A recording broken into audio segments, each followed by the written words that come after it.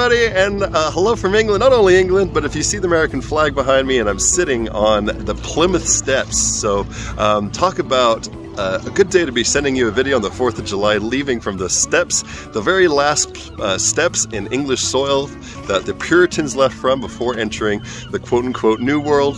Nothing new about the New World as we know with Native Americans there before 1492, but what happened after Columbus was a brand new world created with new systems of exchange.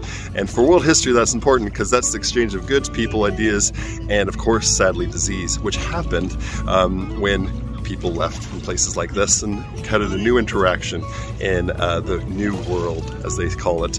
But this was by the time the Puritans were leaving. They didn't leave from here, actually. Originally, they left from Netherlands, and a boat was sinking, so they stopped not far from here in a place called Dartmouth, where the boat was fixed, came here for provisions, and left from here.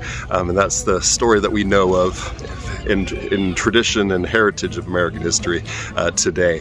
Now, this is a good example of, for a world history class, exchange of people and goods, and this place, Plymouth, has a long history of that, not only for the naval history and for Puritans, but for the interaction and the place in its history for interaction around the world. So I wanted to send you a video from here, encourage you for this week, learning something new in our class. I hope you're enjoying the journey as I am and learning what you're having to say in our discussions, and please enjoy yourselves as we finish this week, and we're enjoying 4th of July week. I hope you had a good weekend, and enjoy this week ahead in our journey through world history.